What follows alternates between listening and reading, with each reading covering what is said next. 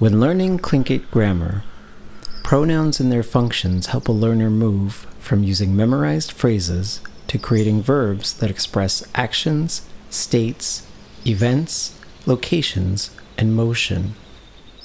If we focus on the subject pronouns, then we can see that there is a set of them that are built into a verb and that can change to show who is doing the verb. The basic structure of Tlingit is object, subject, classifier, and stem. The combination of these and a few other things determines the prefix, which is where most of the verb conjugation occurs. When we start looking at these, it helps to focus on one particular area by practicing a verb that is predictable. The verb to love has the following theme, which shows a skeletal view of the verb.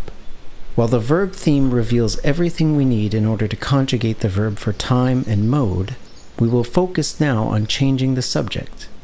Pay attention to how the subject pronoun changes, how that affects the prefix, and practice saying these lovely examples that are given by Keihéenák'w John Martin.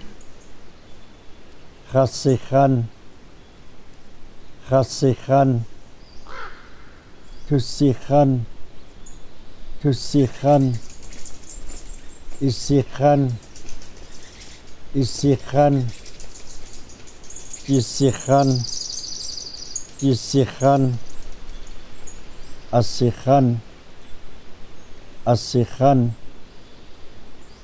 has asihan,